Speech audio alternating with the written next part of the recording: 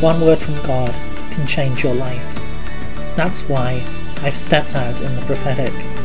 My name is Piven Bridges, and you're listening to Daily Prophetic. I sense that for many of you, the Father has given you a sense of direction. He's given you a sense of purpose, and He's placed inside of your heart desires of what you want to see happen and where you want to go.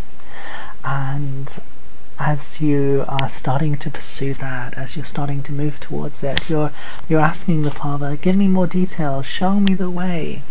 And I have a picture of the Father standing with you with a huge map, and He's saying, no, it doesn't work that way. It's not like I'm going to be your GPS and I'm going to give you step-by-step instructions. If I'd have wanted to make a robot, I would have made a robot. No, I want to see how you choose. I want to see how you interact with life.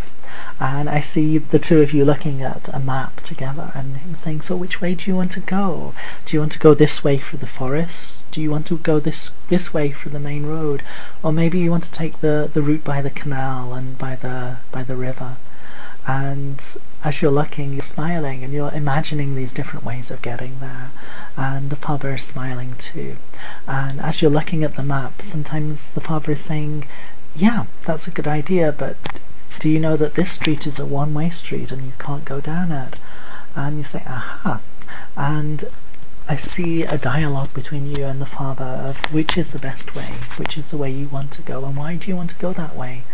And I sense that the Father is there, and He's leading you and encouraging you into the destiny, into the destination that He has given you. And at the same time, He's giving you freedom and advice, and it's a beautiful picture of cooperation. It's a beautiful picture of working together with the Father and of working out how to be a child of God, how to be someone who stands in dignity and stands in the fullness of their identity as a child, as a son, as a daughter of God. Why not subscribe to get your daily word of encouragement?